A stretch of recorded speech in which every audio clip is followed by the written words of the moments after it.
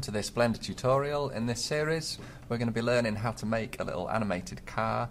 We're just going to make a little simple 3D model of Postman Pat's car that you'll be able to drive around on a textured environment. So in this first tutorial you'll learn how to make the model, and then after that you'll learn how to put the textures on, and then how to make it move with all the controls. So the final thing that you're left with will be a little animated Postman Pat van that you can drive around. Obviously, if you spent more time, you could either make your own cars that were much more detailed, or you could download and use somebody else's models. This is just something quick and simple to get you started. Okay, so the first stage is to start a new Blender file. It's worth downloading the keyboard shortcut sheet and working your way through that. I'll try and mention them as I use them. If you push your mouse wheel in, you'll be able to move around, and if you scroll, obviously you can zoom out, and then hold down Shift and mouse wheel in lets you pan around rather than looking around. Okay, there are two modes that are useful to use in Blender, and you switch between them with the Tab key that's above caps lock. So you've got the object mode where you can see all the objects in there, and the edit mode where you can edit a particular object. And we're going to turn this cube into a Postman Pat shape. Okay, so we'll select, and in Blender you select by right clicking, and useful keyboard shortcut is A, which toggles either everything or nothing, so pressing A to toggle all. Okay, so I'm going to select the cube, I'm going to press Tab to edit, and firstly I want to drag out a bit at the front of the van. So I'm going to press Ctrl and R for a loop cut, and I'll click in the middle, and then I'll click again around about here. Okay, and then I'm going to drag out this face here, and it's going to make the bonnet of the Postman Pat car. Alright, so I'm going to change the view so that I can see it side on.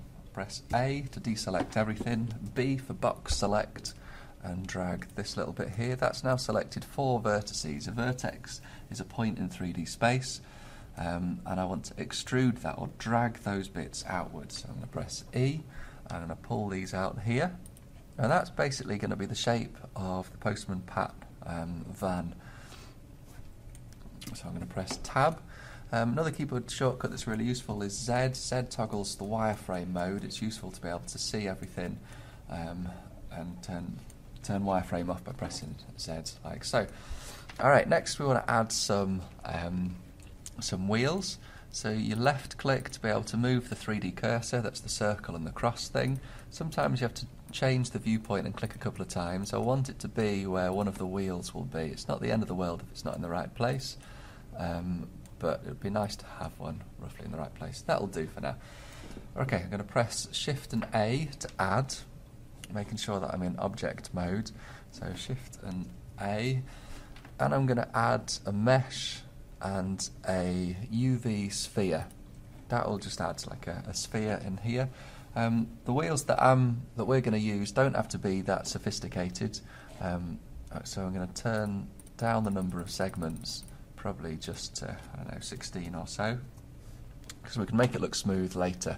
Basically, the more faces that you have, the more vertices that you have, the slower your game's going to be, but possibly the better looking it will be. So the key to 3D gaming is to use as few vertices as possible, so as few points in 3D space as possible, but still getting the detail that you want. Okay, so we've got a sphere. Obviously it's too big at the minute and in the wrong place. So I'm going to press S to scale it, and move the mouse in and click when it's about the right size. I'll press Z to turn on wireframe mode so it's easier to see where everything is, and G to grab. Now you can put it anywhere you like and click, or sometimes it's useful to move it in one particular axis. So the red axis is the X, the blue is Z, and the green is Y. So if you press G for grab, you can then press either X to move it in the X direction, or Y to move it in Y, or Z to move it in the Z direction. So I'm going to press G, move it roughly where I think it should be, and then G and Y to move it a bit that way, and G, X, move it out a little bit. That'll do for one wheel. I'll press Z again to turn wireframe off, That'll be fine for one wheel. I'm going to press Shift and D for duplicate, and I don't want it to go any old where, so I'm going to press Y before I click, and that locks it in on the Y axis. There we go, like that. So I've got two wheels. Then I'm going to right click and select, or if you want to select more than one thing, you can hold down Shift and right click. And I'm going to press Shift and D to duplicate again, and this time I want to lock it in the X direction until it's in line with the edge. There we go.